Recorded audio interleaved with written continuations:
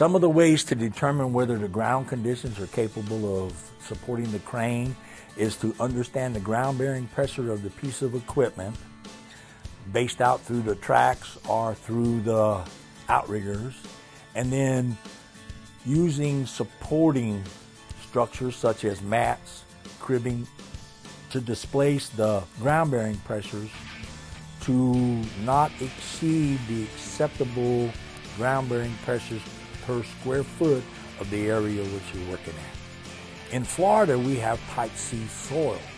An average ground bearing pressure in Florida soil for type C is a maximum of 2,000 pounds per square foot.